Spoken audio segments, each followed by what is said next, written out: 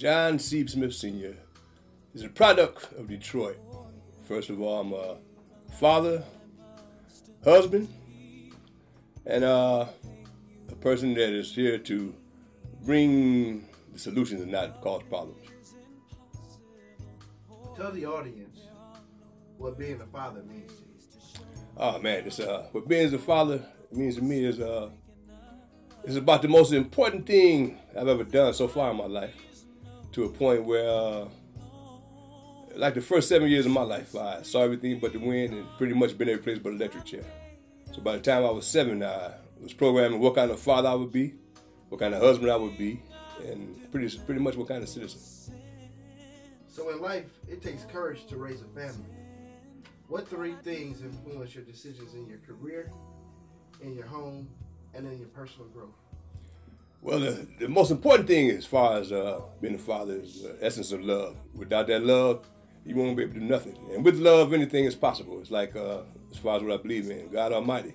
Anything is possible with God Almighty. Without Him, nothing won't exist. What made my career choice, I used to hang out with my grandfather. I was the first grandson in the clan. We used to go to this post office. It used to be right between Grand River and I think it's Livernois, right where the freeway sits right now. It used to be a mural of a lot of cats working on the assembly line. And that's what my grandfather did. He worked at Cadillac. He hired there in 1943. He was the first black man in the tinsmith shop. And he retired in 73. He also was blessed to get his pension for like 33 years. So I would see that mural up there when I go in the post office. I say, Granddad, that's what I want to do. That's what you do? He said, yeah, that's what I do. So I want to be an auto worker. So I was blessed in there to get in when I was in high school. I got my 90 days in. I went to the Marine Corps for 4 years. Then my seniority went on. Came back, got out in December of 78. 79, January, I was back on the line. And I've been blessed to be retired for like the last 18 years. So, in life, what has been the most difficult moment for you to have to cope with? 99, I lost my oldest son the day after Thanksgiving. It was stupid why he left here.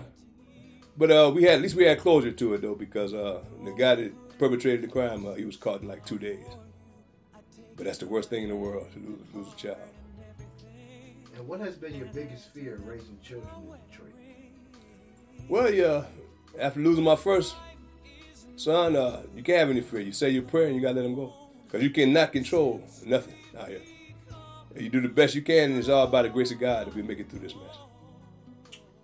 And what would you like to leave on this earth as a lasting impression?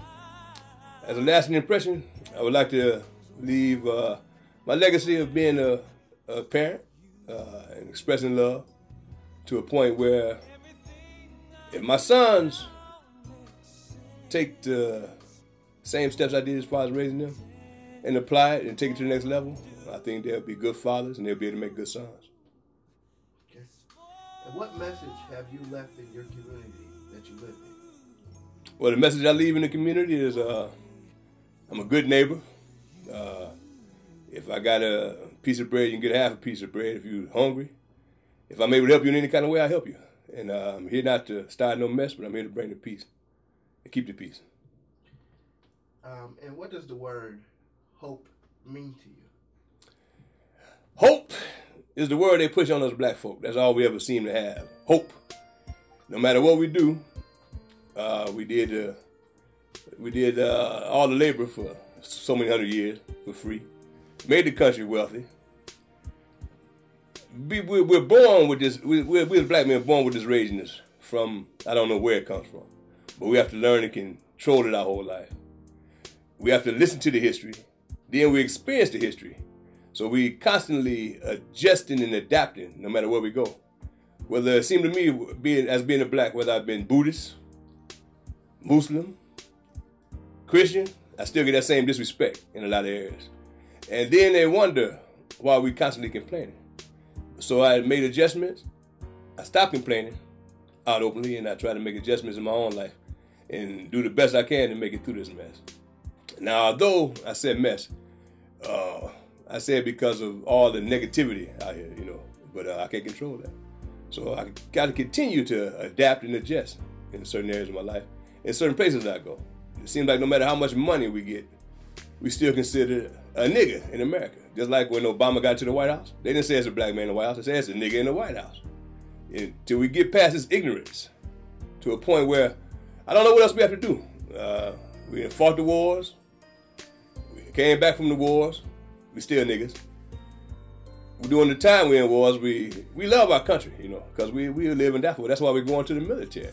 But what else do we have to do to prove our point, you know? I don't know. Maybe when they go to the next planet and see it's black folk up there already, they'll turn around and come back and straighten this mess out.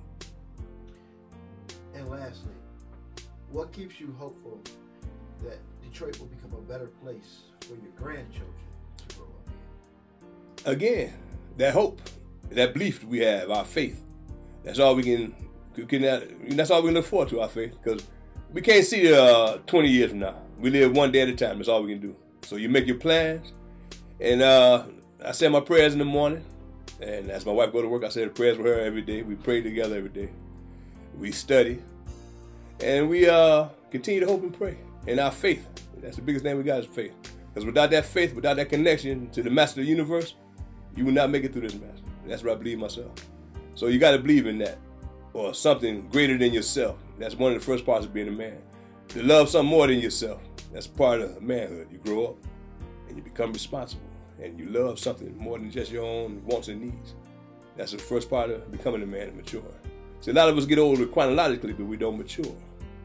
But a lot of times when you get to, I was blessed, I got my soulmate. If I die, I come back, I look for her again. I wouldn't trade her in for Beyonce. Okay, well, I want to thank you for your time this morning. And I also want to thank you for being a father. All right, appreciate it.